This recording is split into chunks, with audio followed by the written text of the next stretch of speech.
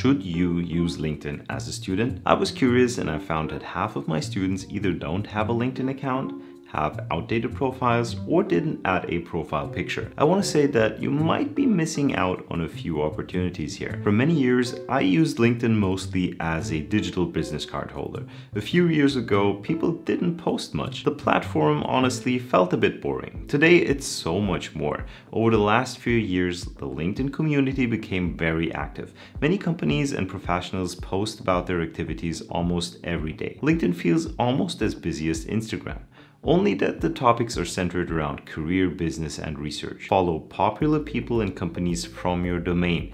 You will learn more about your industry, especially about the latest trends. The more connections you have, the more news you get about events, webinars, internships, student jobs, and more. By the way, this video isn't sponsored by LinkedIn. Why would they sponsor me? There are other professional networking alternatives to LinkedIn.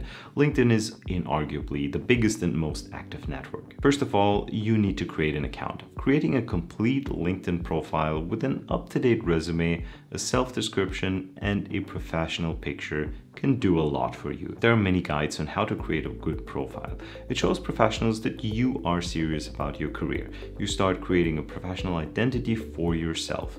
How does that help you? I read that more than 90% of recruiters use LinkedIn to search for candidates. Give companies and headhunters the chance to find you. But to be honest, it's not that simple. If you sit and wait to get a job offer as a student or graduate, nothing much will happen. You can gain the most by becoming an active user. First, connect with people you know. Most people will accept your request. Start with your classmates. Join groups in your areas of interest. Like people's posts and place comments. Sometimes someone will reply to your comment and you make a connection. If a professional from your dream company posts something, comment it.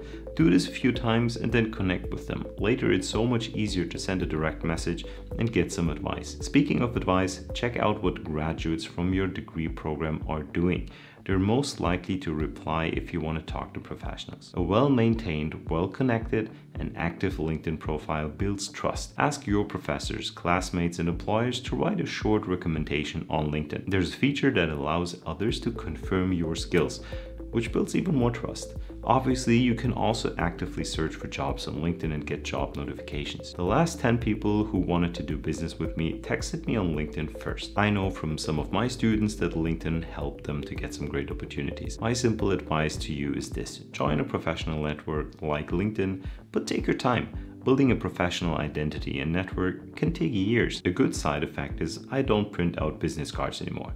I simply connect on LinkedIn. It's one less burden for the environment and the pocket. See you soon.